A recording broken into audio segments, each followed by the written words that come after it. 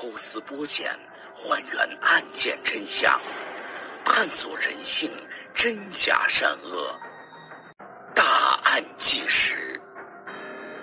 那么咱们说白宝山呢，还要从1996年说起。1996年3月12号，39岁的白宝山身上带着释放证书回到了北京。入狱之前呢，白宝山是石景山区第一电炭厂的一名装卸工。在工厂期间呢，因为他不爱说话，几乎没给人留下什么印象。厂里民兵搞训练，白宝山参加过一次实弹射击，用5.6式半自动步枪打靶，一个人呢是打3发子弹，他呀打了一个优秀的成绩。那次以后，白宝山千方百计向亲戚借到了一支气枪，下了班呢就背着枪到附近的林子里边去转悠打鸟。1年以后，他的枪法练得极准，15到20米之内枪响鸟落，弹无虚发。夜里不睡觉，干嘛呢？用气枪瞄着打老鼠，一枪就能把跑着的小老鼠打死。23岁的时候，白宝山结了婚了。1年以后，他得了一双儿女，龙凤胎。家庭生活的贫困，对白宝山的心灵产生了无法排除的负面影响。加上他是一个蔫大胆的性格，排斥外界的阴暗心理以及周围环境的影响，于是白宝山开始盗窃了。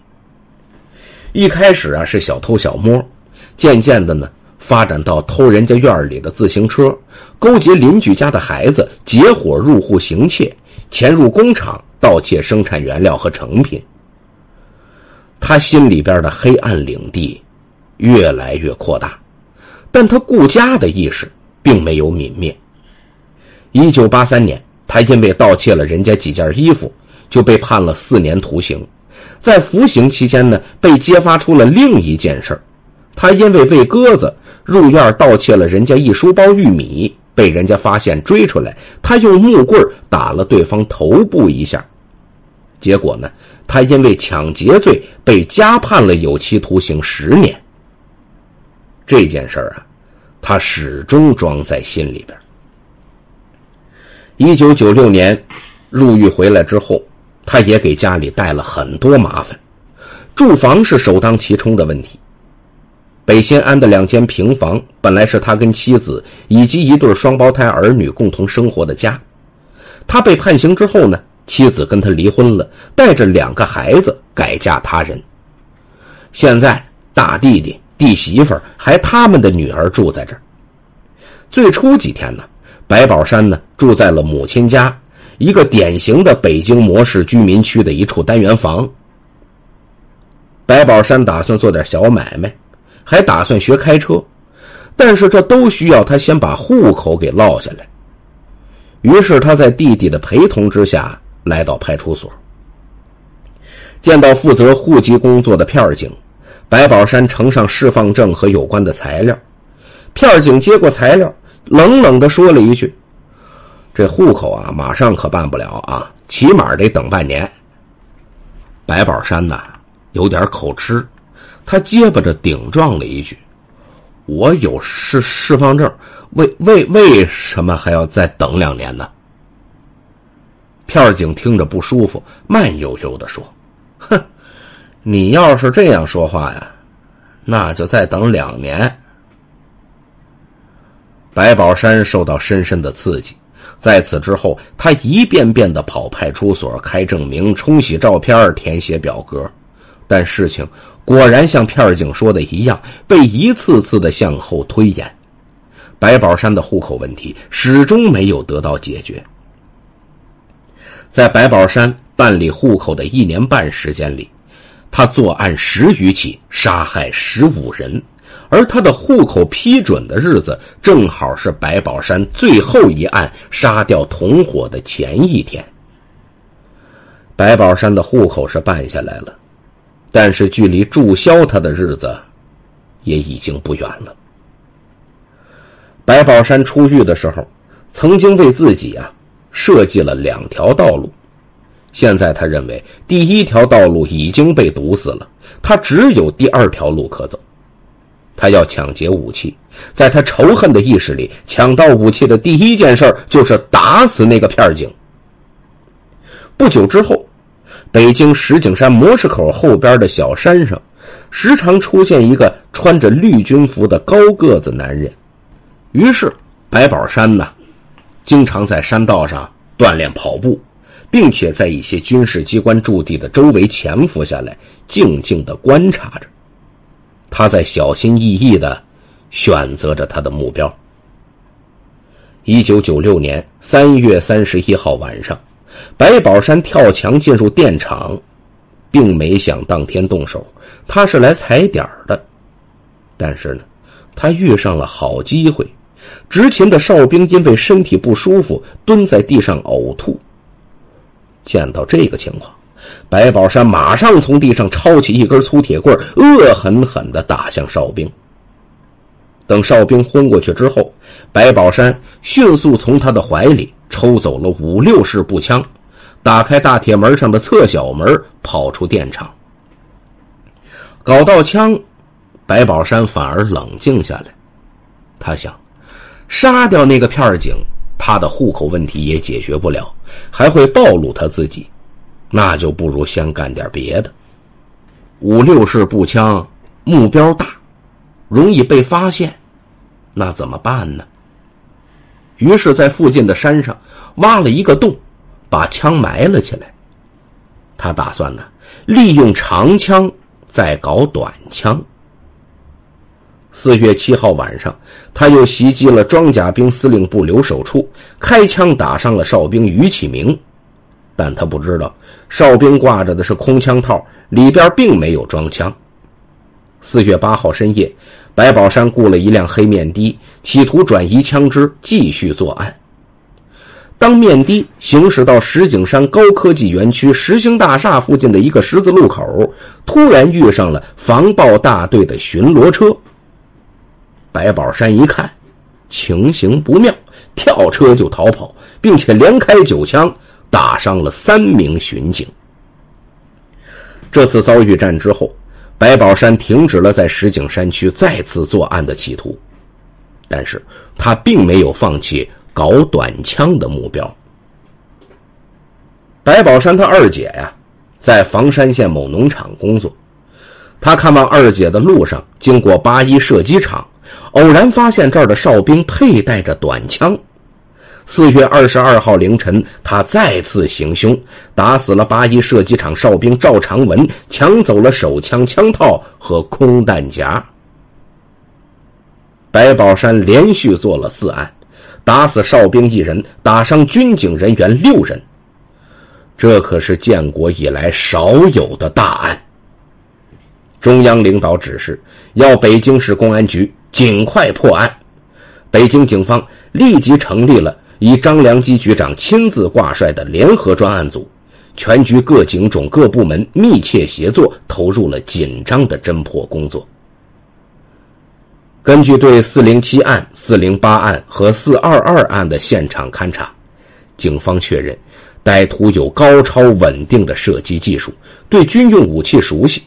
从持枪和跳跃的姿势上看，很像受过专门的军事训练，因此可能是受过警方打击的累犯，可能有过服役史，或者接受过军事训练，有接触军用武器的经历，而且手段极其残忍。3次枪击使用的都是5-6式半自动步枪，与高井电厂被抢劫的枪支枪种相同。2处现场的子弹发射自同一支步枪，弹底标志均为75-81，从这一点说明歹徒获取子弹的途径比较单一。专案组在兵器部的帮助下，一批批地查找该批号子弹的生产日期和配备区域，终于查清了这批子弹的来龙去脉。这批子弹呢，生产于70年代后期，由河南某兵工厂制造，主要配备给南京军区和兰州军区。南京军区所配备的这批子弹没有下发到部队，而兰州军区的这批子弹呢，主要分发给了新疆的阿克苏、吐鲁番、石河子、奎屯等地区。专案组立即派人到新疆了解子弹管理情况，但因子弹数量过大，分布面广，并且下发时间长，没法进一步划定核查范围。同时，通过语言专家对黑面的司机所提供与歹徒对话情况的反复分析，专家们认定对方说的是北京方言，而不是地道的普通话。这有重大的意义，由此可以确定犯罪嫌疑人应该是北京市人，而不是外地人。专案组认为，犯罪嫌疑人的活动范围及居住地在石景山区之内，其中重中之重应该是在337路汽车总站附近。专案组明确了侦查范围，决定在337路汽车总站周围5公里范围内挨门逐户进行地毯式排查。然而，经过长时间的工作，并没摸出有价值的侦查线索。就在警方紧锣密鼓的行动时，白宝山却突然停止了在北京的一切活动。他把目光转向了外地。他回想起小时候在徐水老家的情景，他记得村子附近就有一家兵工厂，以前造过枪。他决定到老家看看。1996年7月，白宝山从北京木樨园长途汽车站乘车前往徐水。坐在疾驰的汽车上面，白宝山回忆起了监狱的生活。1991年，也就是在宣武区人民法院宣判加刑的5年之后，白宝山被遣送到大西北，在新疆石河子新安监狱服刑。大约在1992年间，白宝山接到当时仅10岁的女儿的一封来信，女儿在信中向他诉苦。白宝山读完信后痛哭了一场，发誓要让2个孩子过上好日子。于是白宝山着手做着各项准备工作。他知道要做大案，没有文化知识是不行的。小时候他不肯读书，进了监狱却卧薪尝胆，坚持把文化课学下来，达到了能读书能看报的水平。在白宝山预想的那些案件里，没有武器是不行的。白宝山向往的不是普通的枪，而是火力猛、威力大又携带方便的枪种，还要有车，有高超的射击技术和驾驶技术，这些都是前期准备的必要条件。在监狱里不可能搞到枪，也无法学习驾驶技术，但他可以学习枪械知识，还可以设法收集子弹。新疆的劳改监狱把犯人呢分为收监犯和零星犯2部分。部分零星犯夜里不收监，又叫做外宿犯，他们有单独与外界的农牧民接触的机会。白宝山就是利用这个条件，趁机买到步枪子弹、机枪子弹和手枪子弹，并把它们藏匿起来。弄到子弹只解决了他预谋犯罪构思中的一个环节，他还要熟悉枪械的性能和使用方法。这一点上，他充分利用了服刑前曾在某军事单位工作过的室友。据这位室友回忆说，白宝山对各种型号的枪支都有着浓厚的兴趣，求知欲极强。白宝山在监狱里的这些准备工作是在暗中进行的，他利用自己的不善言谈，把自己伪装起来。在一段时期以内，他在监狱里面屡受好评。1993年初，也就是白宝山来到大西北的第3年，经新疆生产建设兵团农巴师中级人民法院裁定，他被减刑1年。在狱中，最让白宝山感到解气的就是神不知鬼不觉地杀了2个平时老欺负他的恶人。1993年9月，与白宝山一起放牛的李宝玉突然失踪了。监狱对李宝玉失踪事件进行了调查，李宝玉并没有带走任何东西，况且他还有1年就服刑期满了。按照常理来说，犯人在这种时候没有特殊理由是不会逃跑的。虽然存在着许多疑点，但因为找不到其他证据，事情最终仍以李宝玉脱逃定案。李宝玉因何失踪，最莫过于白宝山。大约在1周之前，李宝玉、白宝山2个人发生了争吵。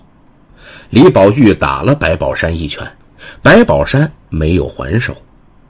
李宝玉说：“是爷们儿，你也放把脾气给咱瞧瞧，别净给北京人丢脸呐。”行，你等着，这几天我就放把脾气给你看。事情不了了之了。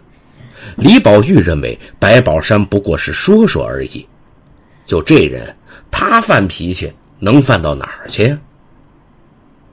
白宝山第2天就着手准备，他一声不吭，背着人在牛棚后边挖了一个长宽各1米、深约2米的土坑，然后把200块钱塞到牛棚的墙缝里。后来白宝山来找李宝玉说：“我的钱藏在牛棚里，抠不出来了，你帮帮我，弄出来我请客。”李宝玉认为这是白宝山在讨好自己，就跟白宝山走进了牛棚。他问：“钱在哪儿呢？”白宝山指了指墙缝。李宝玉低着头往里边瞅，钱卷成1卷，果然在墙缝里，用手指头是抠不出来的。他找到半截细铁丝弯个钩，猫腰帮着白宝山把这钱勾出来。这时候白宝山站在他的身后，摸出事先准备好的铁锤子，对准李宝玉的后脑就是一下。李宝玉翻翻白眼，一声不吭的栽倒在地上。白宝山抡起铁锤，对准李宝玉的头部连续又打了4、5下。看李宝玉被打死了，就把他的尸体扛出牛棚，扔进他事先挖好的土坑里。土坑边上放着一把铁锨，3下5除2，没用半个小时就把李宝玉的尸体埋好了。一切收拾好了，白宝山坐在牛棚外边晒太阳。1994年3月22号，距李宝玉失踪仅半年，另一个与白宝山一起放牛的傅克军再次失踪。这次引起了中队的警觉和重视。当时在牛房放牛的一共有4个人：白宝山、傅克军、秦百川和田守水。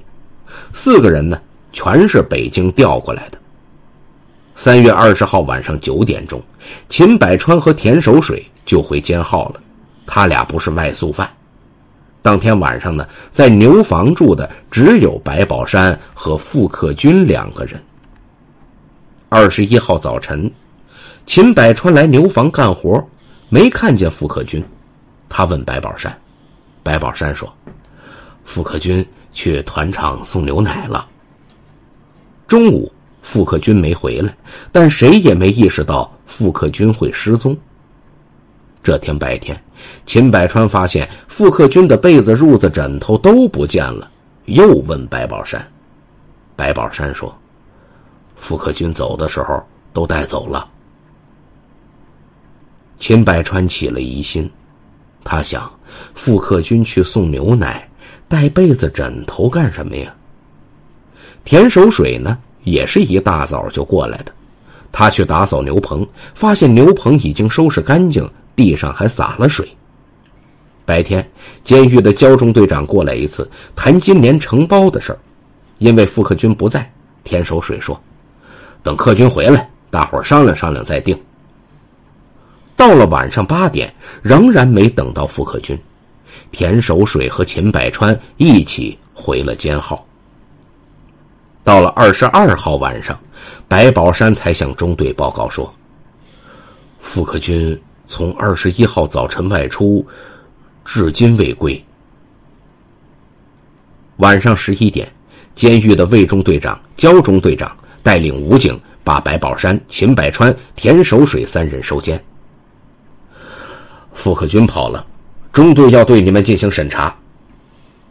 当天晚上，魏中队长安排另一名姓唐的犯人住进牛房。夜里，唐某躺在傅克军的床上，翻来覆去睡不着，总觉得有什么气味刺激着他。他伸手在土墙上抹了一把，觉得腥乎乎的。打开灯，辨认一看，发现墙上有许多喷射状的污点，像是血迹。再仔细检查，在房子的顶棚上也发现了同样的污点。他吓坏了，一宿没睡，第二天一早就向中队做了报告。事情上报到狱政科和124团场派出所，当天就对牛房进行了检查。墙壁和顶棚上的点状痕迹经化验确定是人血，其中还夹杂着鸡血。同时，在傅克军的床铺底下找到未被带走的700元人民币。有人反映21号清晨看见白宝山在院里烧棉被或大衣那样的物品。此外，中队在牛棚的顶棚上搜出步枪子弹、机枪子弹和手枪子弹共95发。因出事当天只有白宝山与傅克军2人住在牛房，白宝山自然成了重点嫌疑对象。狱政科王永康副科长提审白宝山，审讯工作持续了10几天。白宝山态度死硬，只交代了藏匿95发子弹的问题，拒不承认与傅克军失踪有任何瓜葛。劳改中队和狱政科曾判断傅克军遇害，尸体可能用马匹拖到周围的荒野里掩埋掉了。他们在监狱周边的可疑地段进行搜索，并且动用了警犬，也没能发现傅克军的尸体。同时，据监犯的犯人反映，傅克军跟白宝山的关系时好时坏，2人呢也没什么深仇大恨，按理说白宝山不会杀人。事实上，傅克军就是被白宝山杀害的，他采用了与杀李宝玉差不多的方法。3月20号深夜，黑暗中白宝山爬了起来，傅克军睡得烂熟，他微微地打着鼾。白宝山低着头看他一阵，慢慢地举起了铁榔头，狠狠地砸在了傅克军的脑袋上。傅克军长长地哼了一声，就没了气息，那身死肉也松化下来。掩埋傅克军的尸坑已经挖好了，打死傅克军之后，白宝山拿着铁锹出去，又把土坑整理了一遍。再返回牛房，白宝山吓了一跳。傅克军又起来了，他一动不动地坐在木床上，但他反应迟钝，2眼直瞪瞪的，似乎想弄明白到底发生了什么事儿。白宝山的铁榔头又砸过去，因为用力过猛，竟把半个榔头砸进了傅克军的脑壳里，这就是造成鲜血四溅的原因。傅克军再次倒下，鲜血立刻染红了他的被褥和枕头。白宝山没有开灯，他把傅克军的尸体背出去，埋到坑里。这个土坑啊，是紧贴着牛棚的墙根挖下去的，距墙皮不到半米远，挖了2米深。处理了尸体，他才觉得这事儿做得有漏洞，他弄出了血。傅克军的被子、褥子、枕头上到处都是血。他坐了一阵儿，便把染血的铺盖抱出去，点火焚烧了，用沙土把灰烬埋了起来。凌晨时分，他又在牛棚周围搞了卫生，洒上水。这就是后来田守水看到的情景。这一次，白宝山的疑点太多，但是监狱方始终没有寻找到傅克军的尸体，无法确认他已经死亡。白宝山又态度死硬，拒不认账。监狱方在没有证据的情况下，无法给白宝山定罪。2年过去了，傅克军失踪案只能作为悬案挂到一边了。因为傅克军案，白宝山被单独关押了125天，写过保证书后继续回去放牛。1996年3月7号，他如期提前1年获得释放，3月12号回到了北京。白宝山前期收集的子弹被劳改中队没收了，在他重新获得自由之后，利用恶劣天气里附近牧民的羊群误入监狱草场的机会，他把羊扣住，要挟对方。作为交换条件，他从牧民手里面弄到了3包步枪子弹和50发手枪子弹。这一次他把子弹埋在水渠附近，释放之后，他把子弹挖出来，全部缠在身上，带回了北京。咱们再说回这次白宝山回徐水的事儿。到了徐水县城下车之后白宝山漫无目标的乱走。出了县城大约走了3-4里地，白宝山发现一处兵营的哨兵身上带着折叠式自动步枪，这让他眼睛一亮。这种枪他没见过，枪身较短，金属的枪托可以折起来，携带方便。一刹那间，白宝山就做出了决定，要抢这里哨兵的自动步枪。从下午到晚上，白宝山都没离开兵营左右。他选择好了潜伏地点和射击位置，确定了进入路线和退出路线。白宝山对地形有着惊人的记忆力，当他确信把一切都安排清楚了之后，当天晚上返回了北京。从第2天，北京就开始下雨，一连下了3天。白宝山觉得他运送武器的时机来到了，但由于害怕长途汽车运长枪危险，他就把半自动步枪用塑料布包好，绑在自行车大梁上，骑车先到了良乡镇，在这儿搭上了去保定的汽车。为了应付突发事件，他在枪里压满了子弹，其余的子弹全部用布袋子缠在身上。到徐水之后，他在靠近兵营的一家水泥管厂与果园的交汇处挖了一个坑，把包着塑料布的步枪埋藏起来，子弹埋在了另一个地方。所有的准备工作都已经完成。2天后，白宝山再次来到徐水。他先在街上吃了点东西，等着天色黑透之后，到他的藏枪地点取了枪，坐在果园里，先把枪擦拭一遍，子弹也一颗一颗地擦好。做这项工作，他戴上了手套，避免在弹壳上留下指纹。他向枪膛里压满子弹，余下的仍然缠在身上。然后他在夜幕的掩护下，按照看好的路线，悄悄进入距哨兵不到10米的预定射击点，然后一动不动地伏在地上，在那里整整趴了4个小时，直到午夜12点半左右。在哨位上执勤的哨兵一共3个人，他掐算好时间，知道下一班换岗的时间已经临近。岗上的情况一般是2个哨兵站在外边的岗台上，另一个哨兵站在大门口，岗台距离大门有15米。现在那个哨兵出来了，也站到岗台前，他觉得可以动手了。白宝山先瞄准背枪的哨兵开了一枪，那个哨兵应声倒地不动了。他一转枪口，又朝背子弹袋的兵打了一枪，那个兵也不动了。他正要朝第3个兵射击，发现那个兵已经匍匐着进了大门。他瞄着那个人连开3枪，都没打中。他快速从槐树丛后边出来，把自动步枪拿到手。这时兵营里的警报响了，但没有人马上出来。他背着2支枪，猫着腰从原路跑回，沿预定路线向西跑过107国道。他经过一个加油站，天太黑，没人注意他。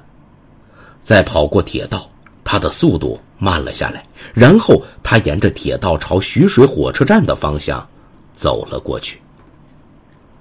天快亮的时候，他发现铁路边上有个废弃的烧砖的土窑，他在窑里边挖了2个坑，把2支枪和子弹分别埋在这2个坑里，做上记号。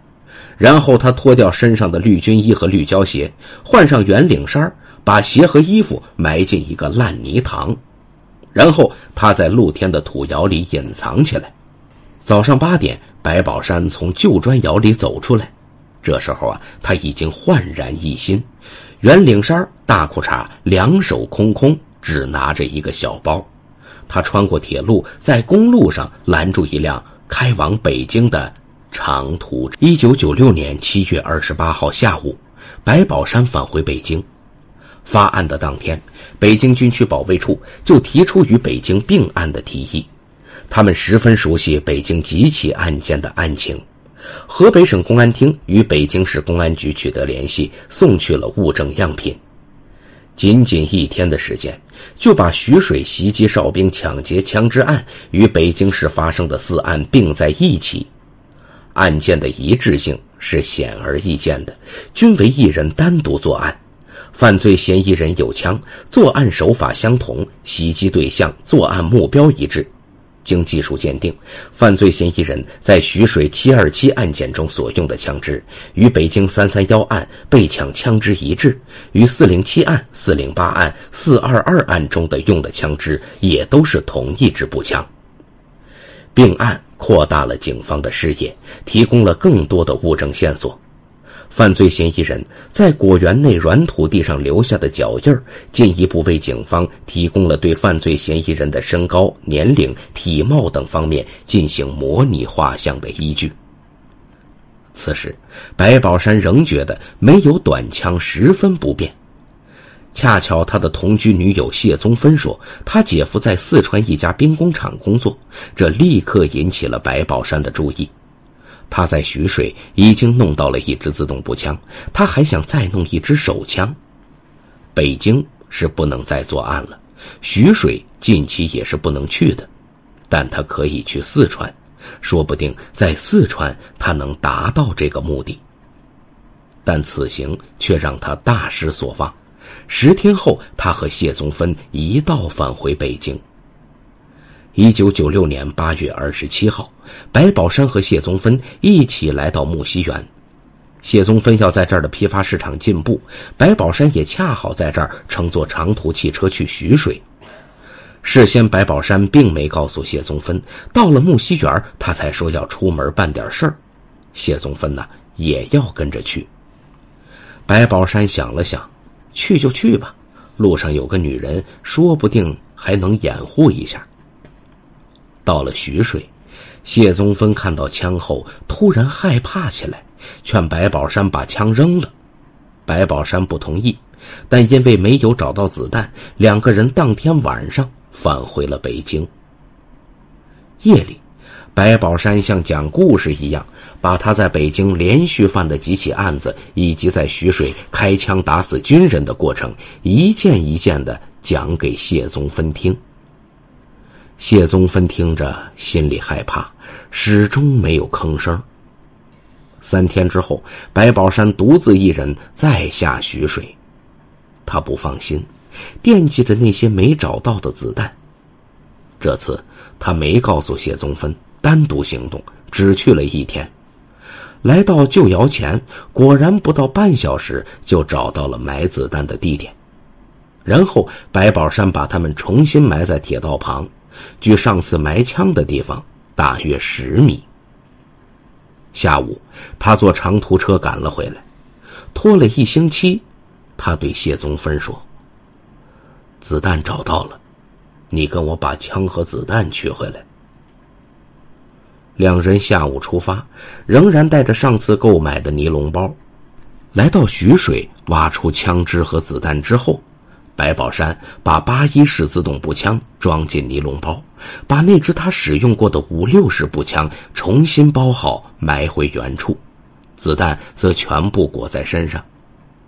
处理完毕之后，他让谢宗芬在玉米地里掰了30多个穗儿青的玉米，放在尼龙包上边做掩护，两个人直奔徐水火车站。后半夜2点半，他们登上了一列开往北京的慢车。凌晨5点，他们在丰台火车站下车，坐354路市郊公共汽车回家。6点钟来到母亲家里，他的母亲出去晨练了，继父值夜班还没回来。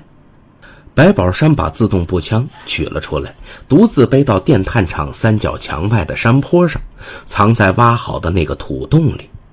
这也是他从前藏5、6式步枪的地方。回北京之后啊，白宝山脑子里考虑最多的问题，就是要不要把谢宗芬除掉。白宝山认真地想过几天之后，下了最后的决心。他在住处后边的一个山头上为谢宗芬挖好了石坑，并准备了埋人用的铁锨。这一切就像他在新安监狱杀李宝玉、傅克军所做的准备一样。剩下的就是什么时候动手以及怎样动手的问题了。但是随着实施的日子的临近，他却犹豫了。他不断观察谢宗芬，故意对他发脾气，毫无理由便对他拳打脚踢。可是谢宗芬不仅没有被打跑，反而更加贴近他，处处小心翼翼，唯恐得罪他而使他不高兴。白宝山在这个女人面前心软了，他一次次的推迟执行的日期，后来干脆放弃了这个念头。白宝山计划的第一步搞枪成功之后，下一步就是抢钱。对木樨园、河北新集皮货批发市场和石家庄南3条批发市场等地的踩点，让白宝山大失所望。12月份，白宝山到德胜门闲逛，无意中发现了一个烟草批发市场。一连几天，白宝山天天骑自行车过来，观察烟市的生意和人员的情况，选择他的袭击目标。12月15号，天刮大风，气温急剧下降，白宝山一早就行动了。6点钟，天刚蒙蒙亮，他先到山上取了枪，装在一个特制的木盒子里，再把木盒子放到蛇皮袋子里，把子弹压满，这是他的一贯做法。然后冒着严寒蹬车子去了德胜门，这一路整整骑了1个半小时。他把枪藏在德胜门外距烟市不远的一条死胡同里，那个地方啊，有个工程垃圾的堆积场。他把自动步枪埋在墙根边上，然后返回来。第二天，他照样早上6点起床，仍然蹬自行车去德胜门。自行车放在方便的地方，徒步走进烟市。时间才7点半，他没带武器，穿一件墨绿色羽绒服，戴着浅灰色的毛线帽。然而，那家天天火爆的批发户今天没有开业，老板没来，伙计们也没来。那辆每天必到的送货车更是不见踪影。本来白宝山已经计划好，汽车一到他就动手，时间已经精确地计算过了。货车一停下，他就骑自行车去取枪。等赶回来的时候啊，他们正好结账算钱。枪是一定要开的，而且一定要打死人，不然没有威慑力。一开始白宝山还抱有希望，可一上午的时间过去了，他必须另打主意了。临近中午的时候，白宝山看见旁边烟摊上有个年轻女人在收钱。他走得近了一些，用眼角瞄着那边。这个女人呢，正跟一个男人交易，提着个手包，拉链打开着，里边有厚厚一沓人民币，看上去有几万块钱。那个男人又交给这女人1万，这女人呢，正低头数钱呢。白宝山想，不能再拖延了，几万块钱也不算少，得就抢他吧。他迅速走进胡同，骑自行车到垃圾堆机场去取枪，又沿原路返回，整个过程仅仅用了10分钟。白宝山把灰毛线帽拉下来，形成了一个套筒子，只露出眼睛，然后大步走过去，用黑洞洞的枪口顶到他的前胸上。年轻女人下意识地把包抓紧，有人抢钱了！他的声音刚落，白宝山的枪就响了。年轻女人前胸一热，便摔倒下去，装钱的包掉在地上。白宝山把枪口朝天举着，走了2步，他并没有跑。东边的几个男人在那喊：杀人了！白宝山迅速把枪撩过去，看也没看，砰砰又打了2枪。东边的街面上又躺下了2名男子。枪响之后，人群立刻逃窜了。白宝山的目的达到了，他飞快地钻进胡同，甩掉帽子，把它扔到房顶上。他把枪装进袋子，把袋子挂到车把上，等自行车返回垃圾堆放场。他把包里的钱取出来，用2个塑料袋装好，埋在垃圾场一角，枪呢埋在另一角。装枪的木盒子扔到一间破房的房顶上，抢来的包埋在第3处。然后他像没事人一样，骑着车去天汇市场为谢宗芬进了点袜子，顺路捎带回去。2天之后，白宝山与谢宗芬一起去取出了赃款和步枪。回家之后，谢宗芬数了2遍，一共是65170块钱。白宝山从中拿出5000递给谢宗芬。此后，白宝山再也没在北京做过案。白宝山在北京犯的抢劫案只此一起，说不清是出于他的狡猾，还是另有目的。抢了钱，白宝山还跟以前一样，花钱靠谢宗芬，这笔钱呢，他只动了一点点。他母亲每个月给他100块，他说不要了。他花销上呢，仍然非常节俭。1997年元旦过去，转眼到了春节。白宝山说春节以后要带谢宗芬去新疆，而且还骗家里说是陪谢宗芬回四川了。临行之前，他挖出抢劫的赃款，这笔钱除了给谢宗芬5000块，他基本没动，并把其中的5万块悄悄交给大弟弟保存，剩下的1万白宝山带在身上。白宝山提前把枪挖出来，带回家里边藏在床下。走的那天，他把枪挂在身上，穿好外衣，招呼谢宗芬拿行李出发。春节期间，旅客通过进站口携带的行李包裹都要上 X 光检测线，但那时候身上是不检查的。白宝山就是利用这一点，把枪藏在羽绒服里，顺利带进了候车大厅。他让谢宗芬从电动扶梯上2楼，他自己呢则拿着一个大提包，从侧面的行人楼梯上2楼。走到楼梯的拐角，白宝山看周围没人，迅速把那支自动步枪从身上摘下，放进提包里。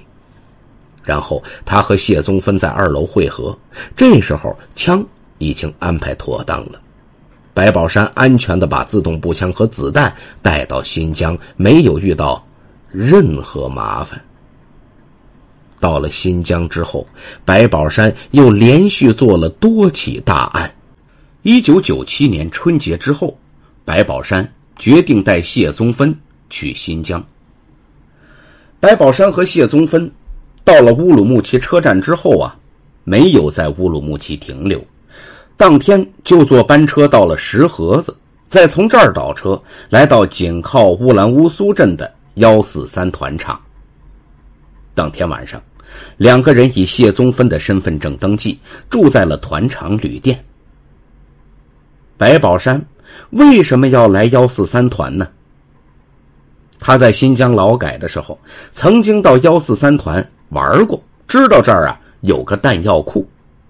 根据他的印象，这座弹药库防备不严，子弹很容易搞到手。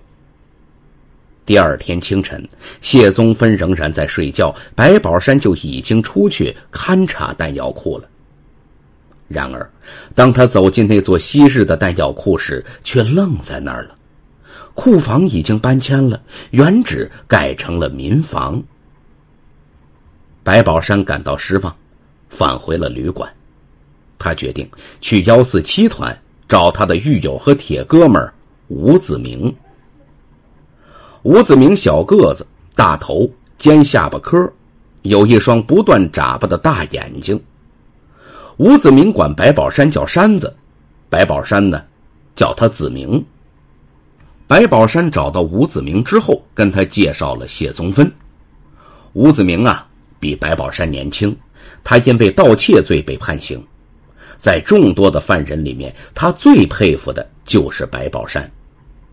吴子明呢，现在在15连当警卫。他们见面的时候正好吴子明还在班上呢，所以不太方便说话。他呢，就让白宝山他们先去家里边，他下班就回来。到了晚上，他问吴子明：“你在团里干警卫，一年能拿多少工资？”吴子明说：“也就5000块吧。”要是这样，你不如跟我干。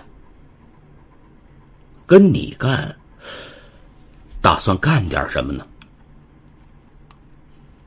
我想看看这里的棉花款，值得的话，就干他一次。他们的谈话是不用讲得太明白的，一碰就通，谁都知道棉花款是什么，干他一次是什么。吴子明第二天就辞去了警卫工作，一心投靠白宝山。两个人每天呢都出去跑，以做棉花生意为名，考察周围的棉花收购点和加工点。不久，谢宗芬在市场上认识了几个四川老乡，在厂部南头居民区找到了一套空房子，谢宗芬打算租下来。白宝山跟他过去看房，也觉得满意。没过几天，吴子明呢就也搬过来，三个人呢一块儿住在这边。这套房子后来成了白宝山、吴子明策划犯罪活动的秘密据点。通过对棉花点的观察，白宝山和吴子明打算买辆摩托车，以方便行动。随后他就给大弟弟写了信，让他大弟按照他给的地址寄1万块钱过来。在信中他嘱咐他弟弟千万不要把他在新疆的事儿告诉别人。半个月后，白宝山接到汇款，他和吴子明跑了趟石河子，花6000块钱买了一辆嘉陵牌70型摩托车，黑颜色的，以吴子明的名义在147团场交通队上了牌照。有了摩托车，他们的活动半径扩大了，活动效率也大大提高。然而现在正是棉花收购的淡季，各棉花加工点上并没有多少现金。白宝山不得不推迟抢劫棉花款的计划。虽然吴子明一见面就表示要死心塌地地跟着他干大事，白宝山并没有过早地把他携带枪支的情况告诉吴子明。直到5月份，他才向吴子明透露了一些北京的事情。自动步枪也给吴子明看了。白宝山说：“咱们一起做事儿，一支枪是不够用的，我们得想办法再搞一支枪。”吴子明听了十分赞同。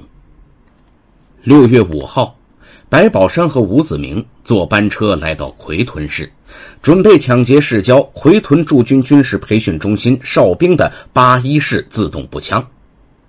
袭击哨兵，白宝山在北京和河北已经实施过多次。以前是他一个人作案，现在他有了同伙可以做接应。但同时呢，也需要他计划得更周密，俩人谁也不能出差错。来到奎屯，时间还早呢，两个人在街上逛了一阵，在一家饭馆里边吃过饭。大约晚上10点钟，两个人出来了。白宝山准备好枪支，压好弹药，俩人一前一后向培训中心移动。军事培训中心与奎屯纺织厂和热电厂在同一条路上，因为地点偏僻，路上行人稀少。晚上11点钟，他们来到驻军培训中心大墙外，白宝山让吴子明在外边接应，他则携带着自动步枪翻墙入院，然后借着夜色的掩护，悄悄向大门哨兵迂回靠近。这是他在北京作案的一个成熟经验，从内部袭击哨兵能够攻其不意，容易成功。可是这一次很不凑巧，一个士兵忘记收取晾在绳子上的衣服，从宿舍里走出来。他看见一个黑影，手里提着长包，正猫着腰鬼鬼祟祟地贴着墙边走。喂，干什么呢？白宝山停了一下，立刻做出判断，他被发现了，抢枪的事儿肯定不能再进行了。他没有答话，但也没跑。他的自动步枪顶着火，对方赤手空拳，他并不在乎这个兵，快步朝大墙走过去。那个士兵追出2步，站住！你给我站住！白宝山不予理睬，走到墙边，动作敏捷的一纵身跳了出去。里边的士兵没再追，他认为这个进入兵营的人可能是想偷东西，把他吓跑也就行了。回去之后，他把看到的情况向班长做了汇报。就当时的情况而言，谁也不会想到这个翻墙者带着自动步枪，他的目的是抢劫大门哨兵的枪支。由于没发生直接冲突，军营也没丢失物品，这事儿啊很快就过去了。白宝山的心情当时是紧张的，他来到墙外与吴子明会合。快走，遇到人了。两个人趁着夜幕掩护，疾步向南走，迅速离开军事训练中心。大约走了2-3公里，他们来到奎屯郊外。这是一条十字路，前面不远处就是312国道。这时候前边开来一辆吉普车，吉普车开到眼前，嘎吱一声停住了。车上下来一名军人。白宝山刚从军营出来，因此把对方误认为是军人。其实呢，这是2位巡逻的警察。民警拦住他们：“你们是干什么的？”“我们是过路的，去吴一公路。我们在执行任务，请你们把身份证拿出来，我们要检查。”吴子明立刻走过去接受检查，白宝山留在后面。这时候白宝山还没想开枪，他没有身份证，但吴子明有，编个理由总是可以搪塞过去的。然而民警检查了证件，并没放过他们。“请把你的包打开。”这下白宝山觉得无论如何是混不过去了。他来不及取枪，来不及丢掉包枪袋，隔着布袋就扣动了扳机。民警一见对方有枪，立刻一跃上车。吉普车本来也没熄火，司机见自己人上来，一踩油门，猛地就开走了。白宝山和吴子明看见他们开车跑了，也撒腿开溜。吉普车向北开去，俩人就猫着腰朝东南方向跑。他们没敢走公路，深一脚浅一脚的跑到戈壁滩上。两人先向东南，再折头向东北，在荒无人烟的大戈壁中连续步行了20多个小时，直到第2天下午，两人才到十字河下野地垦区的141团场，乘坐班车返回147团场驻地。此后相当长一段时间，他们都没敢再去奎屯。从奎屯回来之后，白宝山突然想起距离他服刑的新安监狱比较近的141团场有个军械库。当年白宝山服刑时，同监的一名犯人曾在141团军械库盗窃过武器。为了确保实施无误，他和吴子明多次骑摩托车到141团场踩点，摸清周围环境以及军械库的值班情况。白宝山跟吴子明商量，他主张把作案时间安排在白天，这主要是想利用白天仓库无人值班的便利条件。关于采用哪种方式，白宝山认为应该准备专门工具把大门撬开，这样他们可进可退，打开里边的库房大门可以采用同样的方法。为此，两人找到148团场的一家修造厂，请锻工用6棱钢打了2把撬杠，一长一短备用。如何对付院子里的狗呢？按照白宝山的计划，不开枪可以用鱼钩套狗法把狗制服。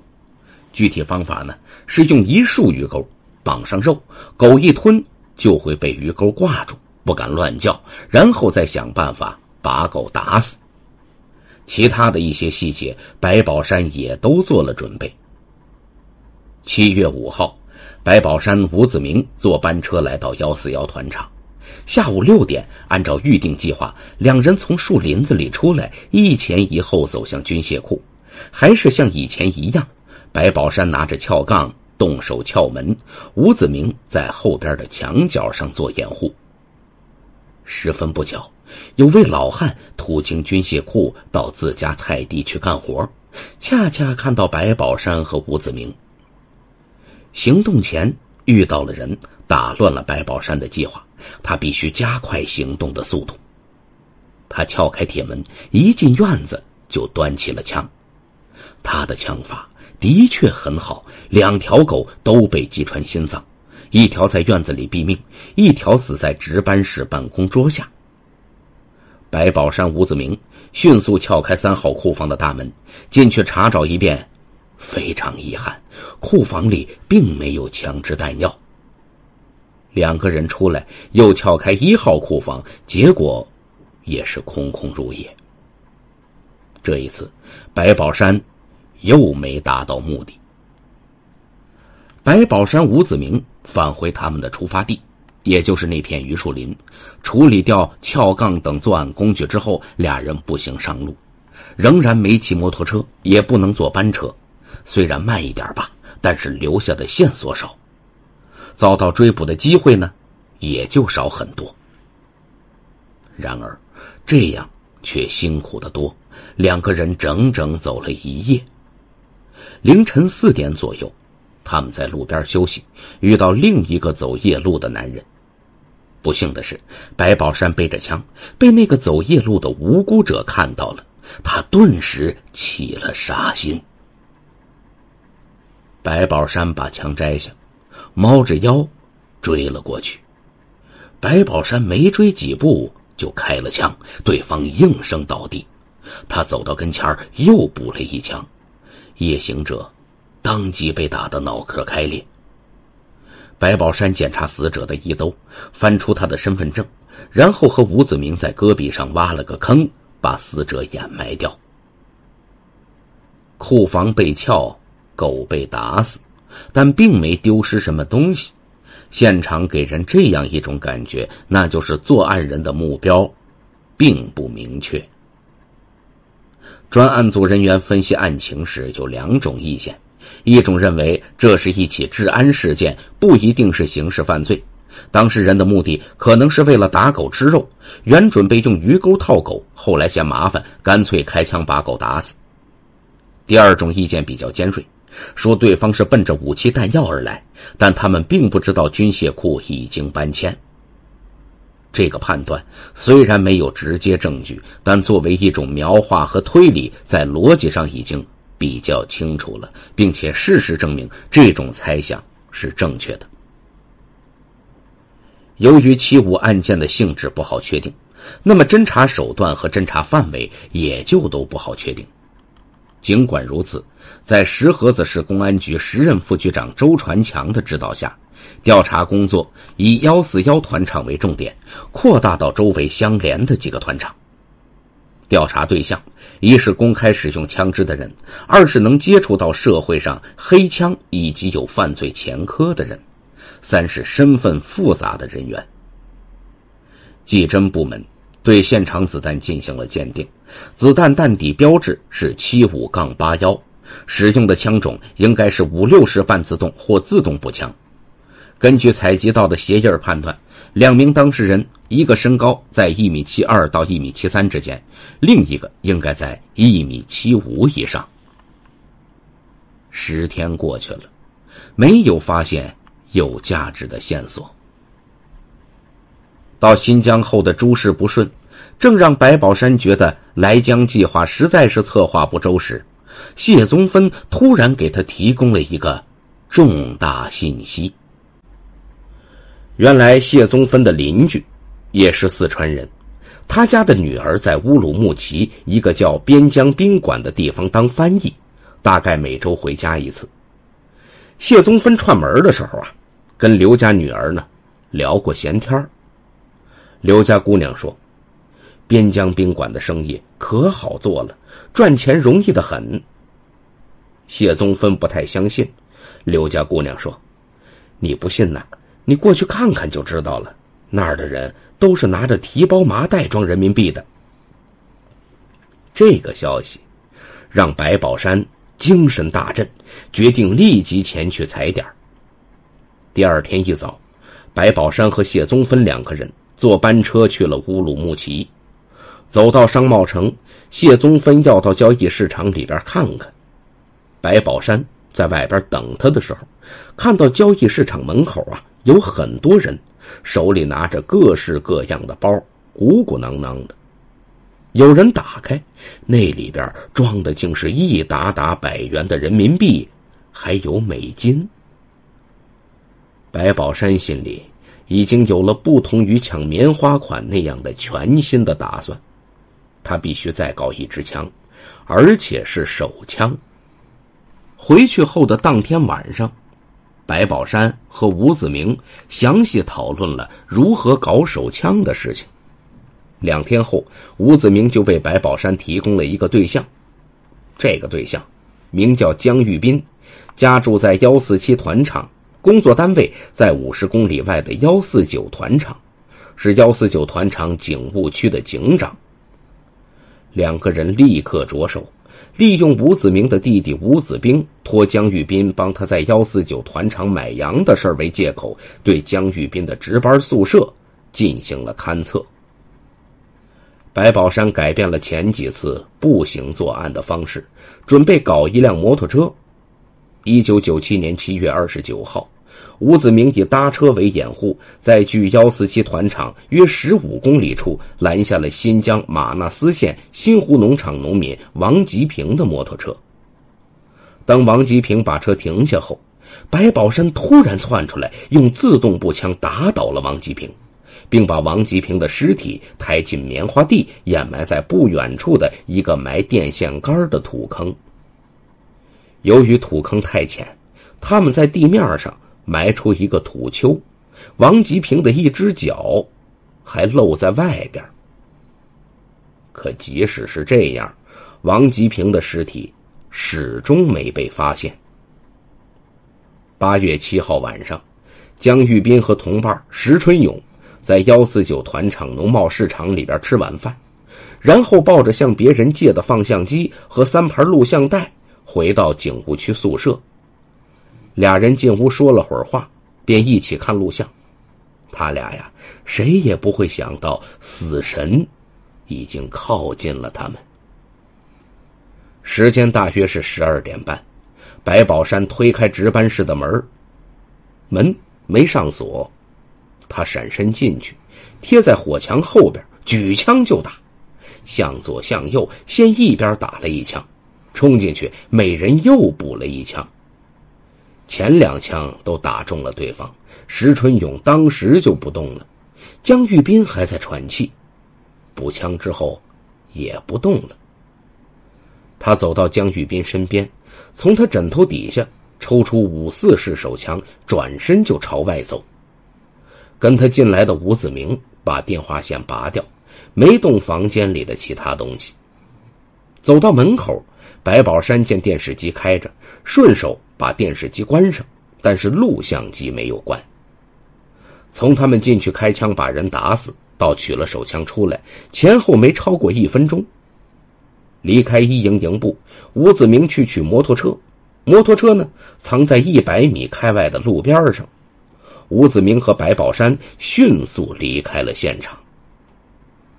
8月8号晚上8点50分，石河子刑警大队时任副大队长慈星光接到市局110指挥中心电话，值班员报告说，149团场1营警务区民警江玉斌、治安员石春勇被人开枪打死，149团场请市公安局迅速派人到现场。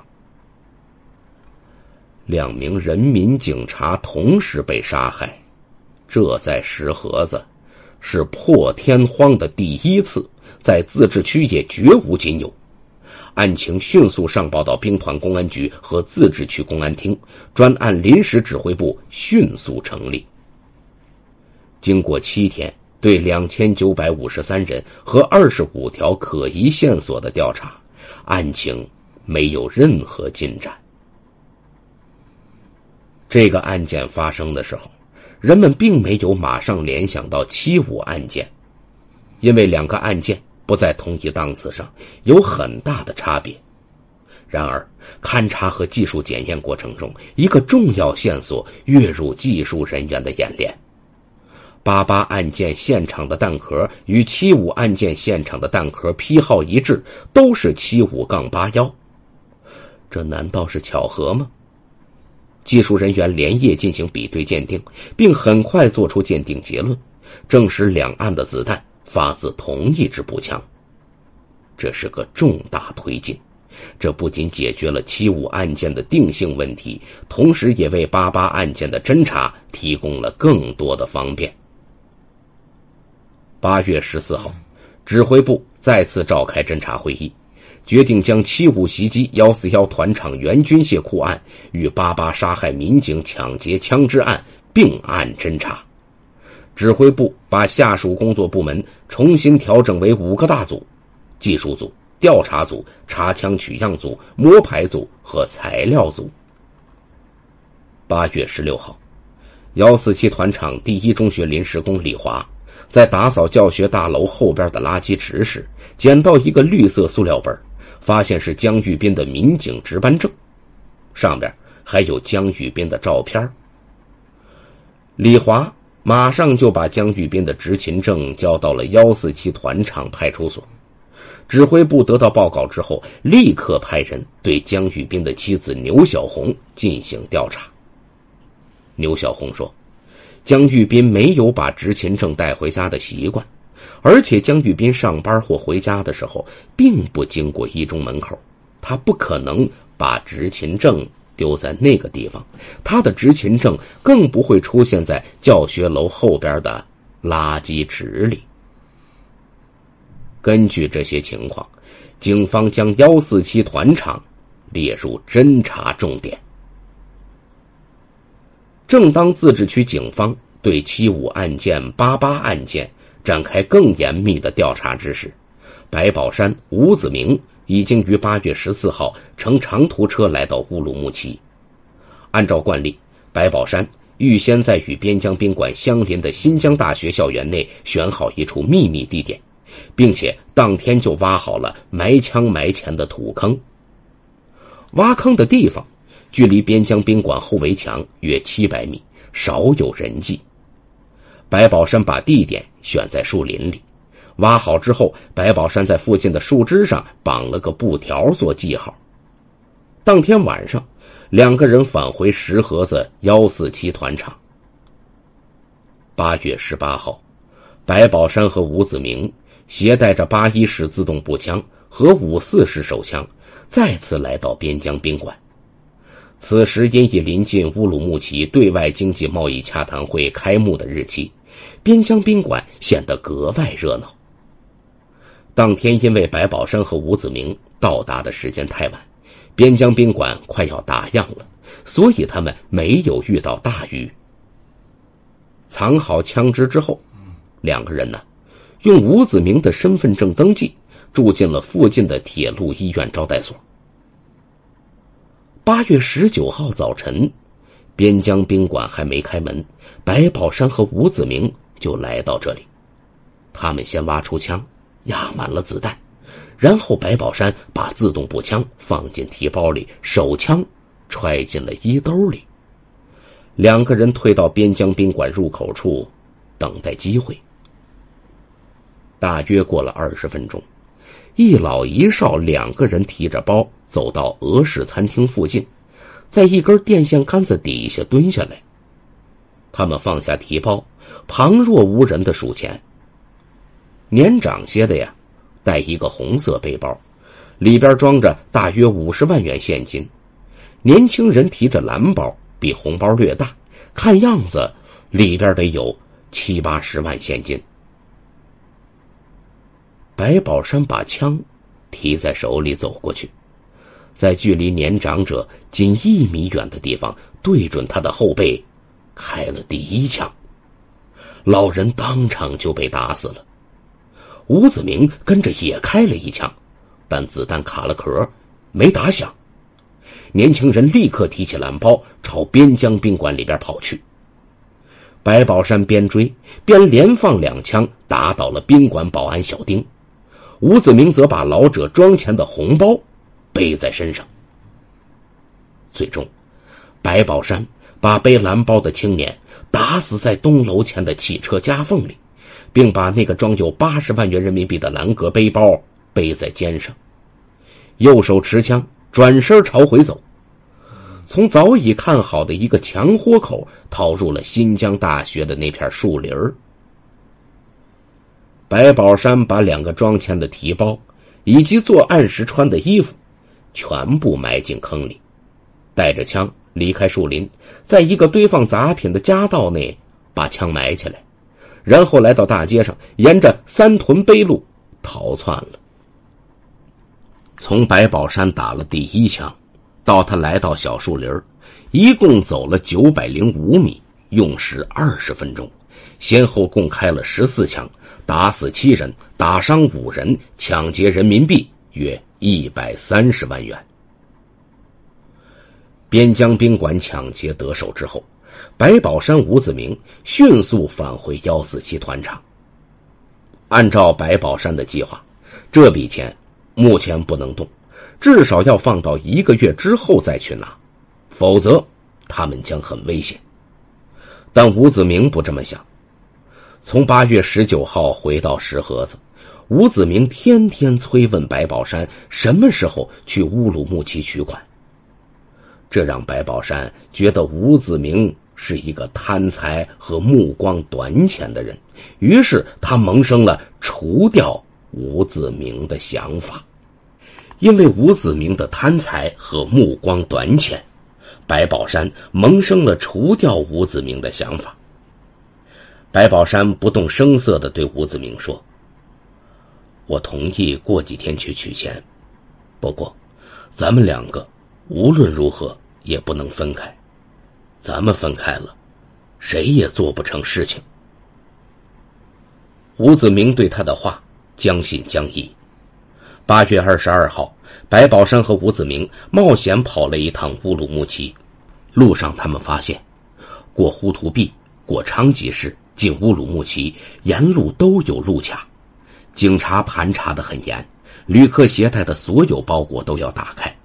他们根本就没办法把那么多的钱带回石河子。2人找到埋枪的地方，白宝山把手枪挖出来别在身上，长枪没动，长枪同样无法携带。然后他们原路返回了147团场。这次出门，吴子明也没别的话好说，他同意了白宝山的方案，他只能跟着他们去北京，只有这样才能把钱带出乌市。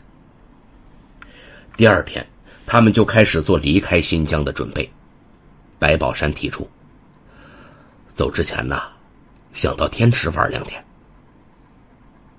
这时候，吴子明对白宝山有了警觉，他向弟弟说：“我要是1个月不回来，可能就不在人世了。”吴子明还留了后手，把白宝山、谢宗芬的家庭地址写下来，交给他父亲。8月25号，白宝山、吴子明、谢宗芬早上6点悄悄起身上路。事先，白宝山带好一把锤子，买了1小瓶二锅头，把酒倒掉，装上汽油。第二天，3个人来到了天池风景区。仨人在湖边转了一会儿，没有坐游船，谢宗芬呢就闹着要看雪山。吴子明兴致很好，爬山的主意又是谢宗芬提出来的，他首先表示赞同。白宝山却不动声色，阴沉着脸跟在他们后面。向上爬了近2个小时，3个人经过大锅底坑，再往上攀登，爬到马牙山的半山腰上。白宝山说：“太累了，大伙儿歇一会儿吧。”说着，他先坐在一块大石头上，吴子明也坐下，喝了点水，观赏着周围的风景。这时候，白宝山突然站起来，悄悄拿出一把铁锤子，趁吴子明不备，照着吴子明的后脑恶狠狠地砸了下去。吴子明吓坏了，他惊叫着连滚带爬朝山下奔去。白宝山在身后紧追，无奈吴子明不择道路的拼命奔跑，眼看就追不上了。白宝山不得已掏出枪来，边追边开枪射击。吴子明栽倒下去，他栽倒的地方正好在大锅底坑山洼处的草丛里，那个地方在谢宗芬待的山坡上已经看不到了。白宝山仍然怕吴子明不死，又用铁锤朝吴子明的头部猛砸一阵，直到把颅骨打得塌陷下去，这才停手。大约4、5分钟，白宝山拿着吴子明的军用挎包、匕首和他杀害吴子明的铁锤，到山上拿出了装汽油的小酒瓶。随后，白宝山返回到吴子明尸体旁边，把吴子明的身份证翻出来，把手表撸下来，然后把汽油倒在吴子明的脸上和上半身上，用打火机就点着了。白宝山直到看着吴子明的脸碳化了，牙齿露出来，这才离开。他把吴子明的身份证等物件埋在另一个地方。一切都处理完之后，白宝山夹着吓瘫了的谢宗芬，沿另一条路下山。回到乌鲁木齐，他们用谢宗芬的身份证在一家铁路旅店住下。白宝山带谢宗芬先到火车站，花高价买好了第2天去北京的卧铺票。第2天早晨，2个人先去新疆大学挖出埋在那里的130万元钱，随后又到埋枪的地方，把枪的部件拆散了，分别埋在一处放废料和保温砖的狭窄的夹道里。上午11点左右，白宝山带着谢宗芬携巨款返回他们租住的铁路旅馆510房间。白宝山拿出事先买好的2件军用马甲，他让谢宗芬把马甲拆开，把钱一捆捆地缝进马甲里，然后每人1件穿在身上。时间已经不多了，白宝山把短枪里的子弹压满，余下的子弹裹在身上。因为前1天买票时，白宝山已经观察过，火车站气氛虽然紧张，对过往旅客仍然是只查行李不查人。只要他和谢宗芬神态从容，不露出破绽，混过检察官应该是没问题的。2人提上行李，穿着装满钞票的马甲，打出租车来到了火车站。这正是检票的高峰期，2人混在人群中毫不起眼。行李是没毛病的，顺利通过了检查线，然后2个人检票上车。列车启动了，白宝山仍然没放松警惕，直到火车开过哈密，驶出了新疆，白宝山这才真正的放下心来。8月31号，白宝山、谢宗芬回到北京模式口的母亲家。白宝山向母亲要了一个带锁的抽屉，把钱和枪都锁进了抽屉里。他从这笔钱里先后拿出11万交给谢宗芬，并让谢宗芬回四川老家避风。谢宗芬走了之后，白宝山立刻后悔了，毕竟这个女人知道的东西太多了，稍有闪失就会把她牵扯进去。他决定等谢宗芬回来，他绝不能手软，一定要把他杀掉。9月2号，白宝山送走谢宗芬，然后出去钓了一天鱼，转天到北新安收拾了一天房子。想到母亲这一辈子不容易，白宝山悄悄塞给母亲1万块钱，说是在新疆做生意赚的。知儿莫如母，老人把这笔钱原封不动地装在一只粉色的袜子里。白宝山被捕，公安局的人来搜查的时候，老人又原封不动地把他交给了警察。边疆宾馆发生了特大持枪抢劫案的消息，震惊了各级公安机关，警方迅速赶赴现场。中午2点，乌鲁木齐市公安局召开紧急侦查会议，认为819案与石河子两案在时间顺序上有连贯性和因果关系。819案反映作案分子是2个人，石河子两案反映的作案分子也是2个人，使用的武器一致。石河子两案是用1支长枪抢劫了1支短枪，819案1长1短2支枪都出现了。同时对现场弹壳的技术鉴定结果表明，与石河子案发现场的弹壳的所有技术特征完全一致。819案件犯罪分子使用的枪支与石河子两案使用的枪支为同一支步枪，他们当即做出乌鲁木齐边疆宾馆抢劫杀人案与石河子两案并案侦查的决定。8月21号上午，案情有了进展。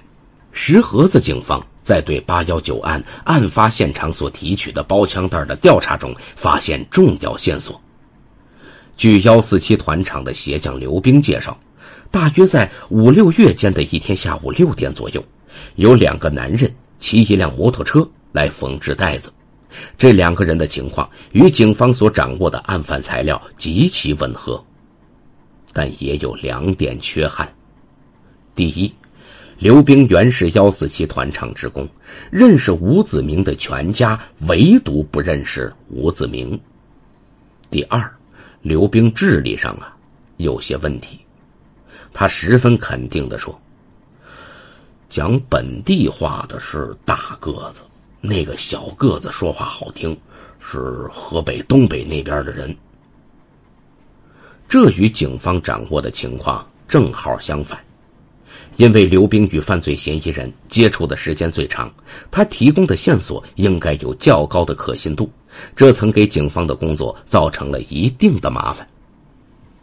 但无论如何，犯罪嫌疑人居住地在147团场附近，这一结论是清晰的。1997年8月22号，石河子市公安局根据自治区公安厅的指示，调集侦查力量，把侦查工作的重点放在147团场。新疆案件与北京的331系列袭军袭警案，无论在袭击对象、作案方式上都有很大不同。与北京1216案虽同属在市场上持枪杀人抢劫，但也有很大差别。作案地点横跨3000公里，而且北京1216案的犯罪嫌疑人使用的是81式自动步枪，当时新疆在给公安部的电报中认定是56式自动步枪。尽管如此，公安部5局出于对首都治安的考虑，也出于对案情的敏感，仍然提出了串并案的要求。两地案件串并的关键环节，首先是对枪种的确定。经过技术部门详细的比对和枪弹专家准确的鉴定，得出结论，枪种不是56式自动步枪，是81式自动步枪。根据这一物证，完全可以将发生在新疆、北京和河北徐水3地的案件串联起来。不久，一条重要线索进入了警方视线。武警6支队支队长连长宝反映了一个情况，6支队有个复员的武警战士说，今年7月有个他看押过的犯人找他要过子弹，这人是个已释放的北京调犯，要子弹回去打野猪，战士没给他。办案人员立刻赶到，对上了。北京调犯已释放，又返回新疆要子弹打野猪，北京哪儿来的野猪啊？办案人员马上派人对此事进行了核查。9月4号，侦查员找到反映情况的退役武警刘宝富。刘宝富回忆说，今年7月有2个我看押过的犯人来找过我，一个叫白宝山，另一个我不记得叫什么名字了，是一个朋友告诉他们我家的地址的。白宝山找我要子弹，说是要回去打野猪，北京那边哪有野猪啊，我没给他。侦查员很快找到了刘宝富提到的那个朋友，那个人反映，今年7月跟我一起在新安监狱服刑的白宝山、吴子明来找我，问我要刘宝富的地址，我告诉了他们。白宝山是北京人，吴子明是147团场的人。侦查员马上开车来到石河子监狱管理局，调白宝山和吴子明的档案材料。白宝山的履历表上写着身高1.8米，北京石景山人。北京石景山，这就跟北京的案子联系起来了。吴子明的档案不在监狱管理局，侦查员当天下午就来到147团场派出所，想通过户籍卡了解吴子明的住处。不想在这里遇到了墨索湾公安局的探长魏江年。魏江年了解到，吴子明家开春的时候曾来了2个北京人，一男一女，男的曾经跟吴子明一起服过刑，来这里做生意。9月3号上午，魏江年决定带上8月31号下午在天池附近发现的尸体照片，让吴子明的堂弟和他的父亲辨认一下。1997年9月5号上午，魏江年等人在市场上找到吴子明的弟弟吴子兵。魏江年和吴子兵漫无边际的聊天，一来二去，吴子兵打开了话匣子。他对魏江年说，我哥走了，没说上哪儿，也没带什么衣服。说话间已流露出伤感的情绪。魏江年看条件成熟了，把天池无名尸照片拿给他看，一边观察他的表情。吴子兵默默地看了一阵，渐渐的眼泪流了出来，身子一软坐了下去。吴子兵抬头看看魏江年说，这个人就是我哥。接着吴子兵说，他家里有个蓝皮笔记本，那里边有他们的地址。魏江年等人立刻来到吴子明家，魏江年说明来意，把尸体照片拿给吴子明的父亲。他父亲戴上老花镜看了好一阵，眼泪在眼眶里打转。老人把笔记本找出来交给魏江年。魏江年翻到中间一页，上面歪歪扭扭的写着2行字，正是白宝山和谢宗芬在北京和四川的住址。随后他们来到白宝山、谢宗芬、吴子明合租过的房子。魏江年等人谨慎地提取了一块旧帆布，提取了室内留下的水杯以及玫瑰酒瓶子等20余件物品，以备查房屋居住人的指纹。然后他们封闭了那套住房，这时候才打电话向指挥部报告。案犯已经基本确定了，警方宣布白宝山、吴子明上升为97系列枪案的1号线索，称为95专线。目前的任务是调动所有警力，围绕95专线全力展开工作。对犯罪嫌疑人白宝山、谢宗芬立即进行布控缉捕，要尽快找到白宝山、谢宗芬的近期照片。乌鲁木齐要对公路、铁路、航班进行严密控制，同时向北京方面发出协查通报，如果白宝山返回北京，请北京方面配合，适时予以抓捕。请公安部协调四川省公安厅，如果谢宗芬未返北京而回四川，请四川省厅协助缉捕谢宗芬。新疆方面的侦查工作取得突破性进展，白宝山被定为重大犯罪嫌疑人。此线索被新疆警方以石河子刑警大队的名义电告了北京市公安局。北京市局接到新疆方面提供的线索，立即行动起来。北京市公安局专案组负责人傅正华通知石景山分局刑警队，根据新疆提供的线索，马上出动，迅速缉捕白宝山。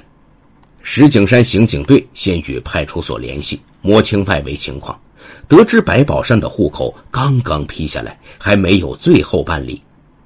片警做过访问，对白宝山家比较熟悉，提供了白宝山在北新安和模式口2处居住地的地址。北京方面的侦查员决定以白宝山的户口问题为契机，把他带到派出所，再适时予以逮捕。晚上7点，刑警大队和派出所民警一行4人来到北新安白宝山的住所。白宝山不在，他们又来到模式口白宝山母亲家，敲开了房门。开门的正是白宝山，显然他毫无防备。片警说：“你的户口市局批下来了，是8月25号批的，你跟我们去趟派出所，把表格填一下。”白宝山是个聪明人，一看来了4位警察，立刻明白了这是怎么回事。白宝山说：“好吧，你们等我穿件衣服。”说着，他转身走过去，要拉柜门，枪就放在柜子的抽屉里，子弹顶着火。这个时候，他的母亲推门走了进来。白宝山迅速放弃了反抗的念头。他穿好衣服，对母亲说：“没什么事儿，我的户口批下来了，民警同志要我跟他们去办户口，完事儿就回来。”然后他跟警察出去上了车。在当天晚上的问讯中，白宝山态度十分顽固。9月6号，北京警方凌晨对白宝山的2处住所进行了公开搜查，在模式口白宝山住处的衣柜抽屉里搜出544式手枪1支，枪号为6538589，正是石河子被害民警江玉斌被抢劫的枪支，搜出现金人民币113万元。至此，主要赃证到手，白宝山再百般抵赖也已经毫无意义了。9月6号早晨，白宝山便开始交代自己的罪行，包括每一桩案件的作案时间、地点、过程，包括杀人地点、埋人地点、埋枪地点的位置和周围的地貌特征。他的确不需要思考，他所做的15起案件，包括警方未掌握的武器，每一处细节他都记得非常清楚。9月2号下午2点50分，谢宗芬上了飞机，这是他第一次坐飞机，所有的感觉都是新鲜的。当天晚上，他已经乘坐汽车回到自己家里。他发了财，这次回来衣服讲究了，带着金项链、金耳环，给丈夫、女儿、父母都买了礼物，一家人见面都喜气洋洋的。9月3号，谢宗芬就开始还账。第2天，他带着家人出去购物，大包小包提回来一大堆。他回家仅2天，手里的钱就花出去3万多，还剩下7万7千元。9月6号下午，谢宗芬在家里吃饭，门外来了几名云联县公安局的人。公安局的人问：“你是谢宗芬吗？”“是我呀。”他还没弄明白怎么回事，一副冰冷的手铐已经铐在他的手上了。谢宗芬在老家风光了3天，就进了牢房。谢宗芬被抓起来，这个蠢女人仍然不敢说出白宝山的实情。其实啊，她真的应该感谢公安局。她被抓获，结束了她参与白宝山犯罪的丑恶历史，却保住了她差点就丢掉的生命。对她来说，坐几年牢房总比长眠于山间树荫下的土坑里边要好得多了。在审讯中，谢宗芬承认他认识白宝山，承认他和白宝山的关系，也承认他跟着白宝山去了新疆，但他隐瞒了白宝山的所有罪行。他说他和白宝山去新疆是做棉花生意的，开始时住在147团长吴子明家，后来他租了刘秀芬的房子，生意没做成，打算下半年再去。由于他闹着要走，他们就回来了，先到北京，他又单身回到四川。公安人员问他白宝山在新疆都干了什么，他说白宝山在新疆和吴子明来往频繁，2个人买了摩托车，天天早出晚归，有时候整夜不回来，他们干什么自己也不知道。公安人员问：“你没问过他们吗？”“我问过白宝山，白宝山打了我一巴掌，说不该我问的就不要问。”云联县公安局从谢宗芬家搜出7万7千元赃款。谢宗芬说，这是他从北京回来时白宝山留给他做生意的钱。谢宗芬避重就轻，11万元也被说成了8万元，他谎称自己只花了2000块钱。9月7号，北京市公安局赵斌、宋树勇飞抵四川，当天在云联县看守所提审了谢宗芬。这一次，谢宗芬才明白白宝山已经在北京被捕。在强大的压力下，他交代了全部事实，包括徐水取枪，包括德胜门取钱，包括在天池山上杀害吴子明，以及乌鲁木齐携枪携钱返回北京的详细经过。白宝山给他的11万元赃款也不再隐瞒了。9月9号，谢宗芬被押解到北京。至此，惊动了党中央、国务院、中央军委，震动了北京、河北、新疆的京、冀、新系列枪案的主要案犯已全部落网。1998年4月，一声清脆的枪声结束了白宝山罪恶的生命。